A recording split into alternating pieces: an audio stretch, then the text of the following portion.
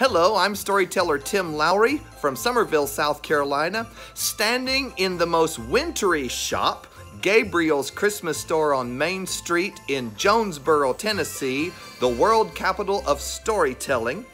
It is here in Jonesboro on December the 2nd that I'll kick off my annual Dickens A Christmas Carol tour. I have 2 performances here, and then the very next night on December 3rd, I perform in Indianapolis, Indiana, and then performances beyond in Charleston, South Carolina, Athens, Alabama, Florence, Alabama, Livonia, Georgia, then back to Lake Lanier, I think that's somewhere in Georgia, all over the place. Every year I get to recreate the excitement that Dickens created when he came on tour in the United States in 1867 and performed A Christmas Carol on stages all up and down the East Coast. I hope that you can catch my show. His son, after his death, picked up the mantle and continued the performances, and pretty much every year since those days, there's been a direct descendant of Charles Dickens performing his most beloved novel from the stage.